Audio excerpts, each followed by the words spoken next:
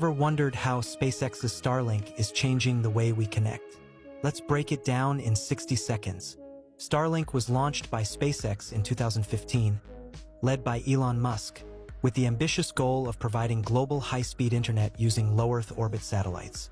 But building a satellite network isn't cheap. Starlink has spent billions on R&D, launching thousands of satellites into orbit. And it's facing fierce competition from Amazon's Kuiper and other tech giants aiming for the same market. Starlink plans to provide internet access everywhere, including remote areas without traditional connectivity. They're even exploring partnerships to offer internet on airplanes and ships. An expansion to mobile and 5G integration could be next. Right now, Starlink has over 5,000 satellites in orbit, serving more than 60 countries.